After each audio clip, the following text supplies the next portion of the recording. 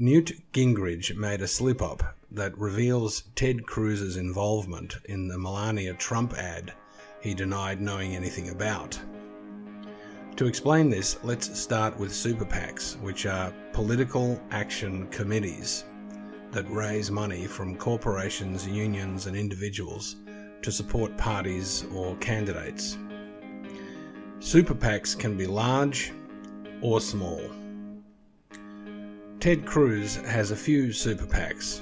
One is run by Liz Mair, a young British-American libertarian who also runs the anti-Trump Super PAC called Trump Card LLC, which is, quote, dedicated to blocking and reversing Donald Trump's political ascent. Liz Mair lives in Washington, D.C. and is a dual US-UK national. She is a typical feminist libertarian rabble-rouser and, in my opinion, despite her labels, shares a lot in common with lefties. She clashed with Ann Coulter about Trump in a January 2016 interview. Here are some excerpts. Coulter, as well as Republican strategist Liz Mair, who runs the anti-Trump Super PAC, Trump Card LLC. I was just quoting to you, Liz, during the break, that Richard Nixon once said, whenever you hear of a Stop X movement, bet on X. Aren't you leading an Stop X movement? I am, and I aim to prove Richard Nixon wrong about that, in addition to many other things.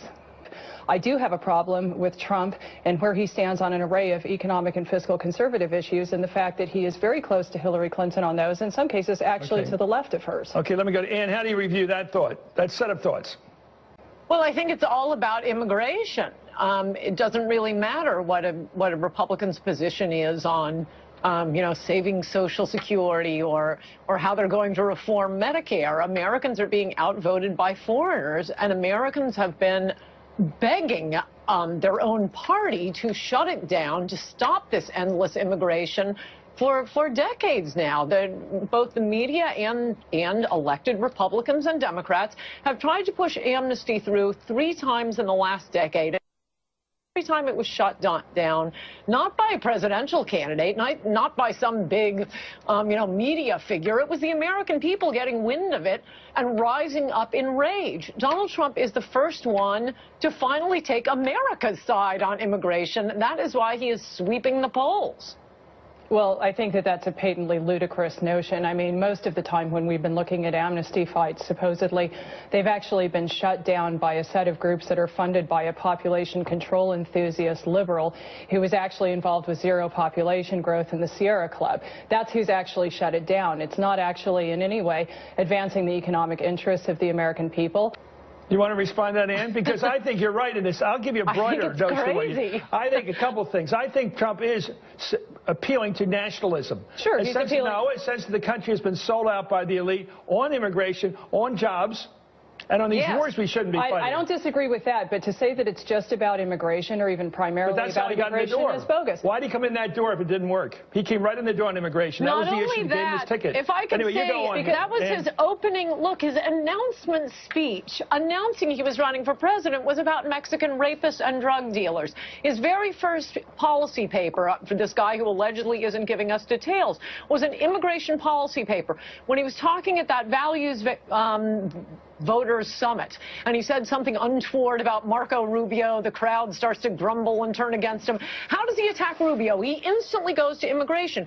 Every day he is giving speeches before thousands, tens of thousands sometimes, of Americans, regular, ordinary Americans. He knows what gets them on their feet. He knows what's getting him the standing ovation. And over again, it is immigration. To try to say it's some guy I've never heard of, and they're the only people who oppose immigration. No, immigration was shut down, or amnesties, 3 times now when the American people rose up and shut down the congressional switchboard. That's patently false. It was driven by Numbers USA, which is a John Tanton-funded group. You can Google it and read about it in the New York Times. They have a great story about it that deals with what happened in 2007. Let's talk about today and this weekend. What do you make about the fact he's talking about another guy who came in the country, age of 4 or whatever, Ted Cruz, Rafael Cruz, the guy came in the country from Canada. Now Larry Tribe, one of the top, maybe the top liberal constitutional lawyers, says it's a big open question whether he should be allowed to run for president because he may not be natural-born American. That's completely bogus. And like Tribe's bogus? Yeah, he's bogus. Why would he be bogus on this one? He's been respected up till now by the liberals, certainly.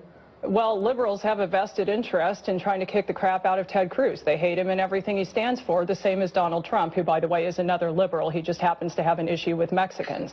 I mean, how about Terry Branstad, the governor of Ohio? Again, he has a vested interest. These guys do not like...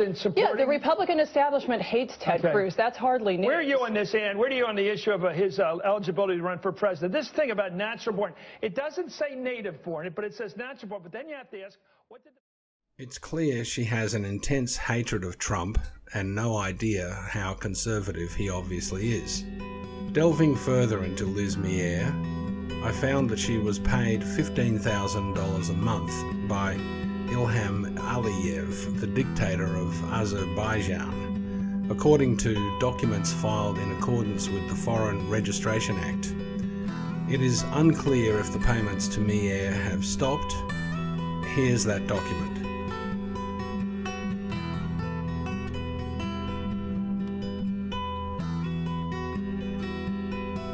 Here's part of the letter that shows Mair receiving $15,000 a month from a dictatorship that jails journalists. As revealed first by Matthew Boyle of Breitbart News, Mair is pro-amnesty and has a track record of making lots of money and losing lots of elections. Being a libertarian, she is all for making illegal immigrants legal and letting them stay, and is against a wall. Mair worked for Carly Fiorina's failed US Senate campaign in 2010, for Tim Pawlenty's failed presidential campaign in 2012, and for Scott Walker's failed 2016 presidential bid. Now she's trying to get Cruz elected. On Tuesday, 22nd of March 2016, Liz Mair ran an ad on her Ted Cruz Super PAC Facebook page showing Melania Trump from a GQ photo shoot. The ad read, "Meet Melania Trump, your next First Lady," or you could support Ted Cruz on Tuesday. Donald Trump believed that Mitt Romney was behind the ad and that Ted had agreed to use it. Most Trump supporters believe the same. If Ted did give permission, it was a childish, immature attack. Had Trump responded the usual way and simply mouthed predictable replies like, "My wife is a great woman and I find this very childish," the attacks would probably have continued. His wife would probably have been portrayed in many more such ads over the next few weeks, not to mention copycat ads. Only by fighting fire with fire could Trump douse this troll attack. So he responded by tweeting, "Lying Ted Cruz just used a picture of Melania from a GQ shoot in his ad. Be careful, lying Ted, or I'll spill the beans on your wife." When Ted denied having organised the ad, Trump tweeted, "Lying Ted Cruz denied that he had anything to do with the GQ model photo post of Melania. That's why we call him Lying Ted." Ted denied having anything to do with the advertisement and denounced Trump for bringing his wife Heidi into the fray. Trump received a tweet that featured photos of Heidi Cruz and Melania with the caption, "No need to spill the beans, the images are worth 1,000 words." It showed a drab-looking Heidi and a gorgeous-looking Melania. Trump retweeted it, which caused an uproar with the politically correct media and anti-Trump crowd. Ever since then, Ted has been whining like a stuck pig. The media promote the idea that it was all Trump's fault. Many Republican figureheads say the same. Newt Gingrich enjoyed berating Trump over this matter, but made a Freudian slip. See if you can catch it. Donald Trump had a very easy answer to that truly stupid Super PAC ad. I think it was actually a Facebook ad that was sent out. The answer was simple.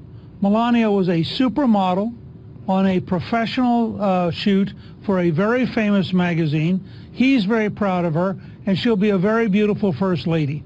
Now, if you just said that and moved on, then the Cruz campaign would have looked stupid. The issue would have been over. He would have seemed disciplined and pleasant and a gentleman, and instead he gets down into this mud. Once again, he said, now, if you just said that and moved on, then the Cruz campaign would have looked stupid.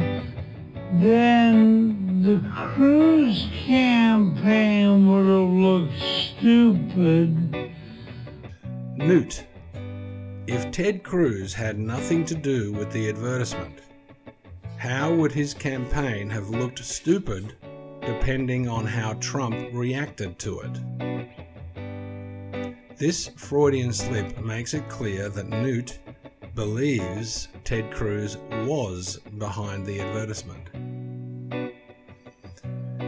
I think it's clear that anti-Trump Republicans know very well that Cruz was behind the photo affair and are milking this for all it's worth. No doubt Democrats will continue to use this later if Trump becomes POTUS. Thanks a lot, Ted, Newt, and all the other anti-Trump Republicans. You've made the battle to defeat Democrats even more difficult. If you agree or disagree, please say why in the comments below. Well, that's my 2 cents worth. Talk to you again soon.